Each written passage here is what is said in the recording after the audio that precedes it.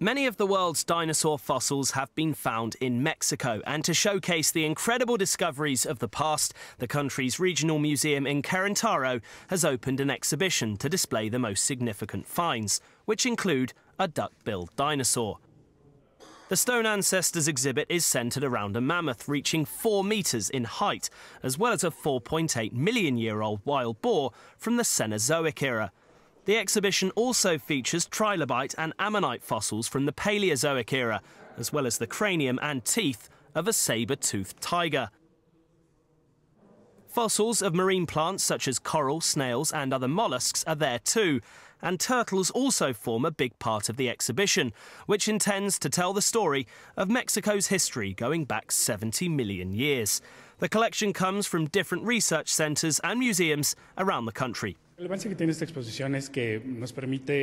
relevance this exhibition has is that it allows us to present an academic discourse in a more visual and real way of how the evolution of life has been on Earth, but specifically in Mexico. All the pieces included in this exhibition come from several areas of the country.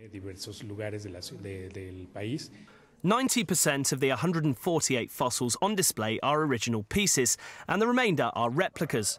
The pieces are set with background illustrations of the flora of the time, as well as marine life and maps showing the outlines of the continents.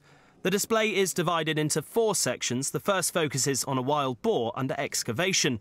The other modules are dedicated to 3 geological eras. The exhibition runs until February 28, 2014.